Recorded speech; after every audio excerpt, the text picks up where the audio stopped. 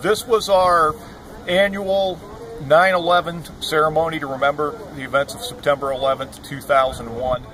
We do this every year. It's a big event for the township. We think it's important to do this. All of the departments township-wide think it's important to do this event and remember what happened that day and how everyone's world changes. This year particularly had special meaning to our department. A little more than 2 years ago, Mr. Motts got Ladder 16 from the New York City Fire Department here to become part of his museum and his 9/11 collection that he's going to have here eventually when that wing gets built.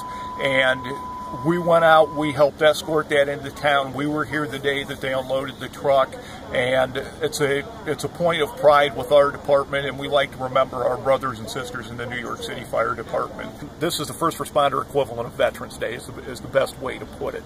And so it's really meaningful that all emergency responders are getting recognized, and I think it's important that we all get recognized on the same day, because we work together and because of our working relationship. This puts us together to do that. So while our individual entities are able to recognize that when we do our dedications and inductions of our fallen members from the fire service or law enforcement in our respective memorials, this day gives us a way to get together with each other and be recognized and recognize those who have died in the line of duty and the service that those who have gone before us have provided to the public.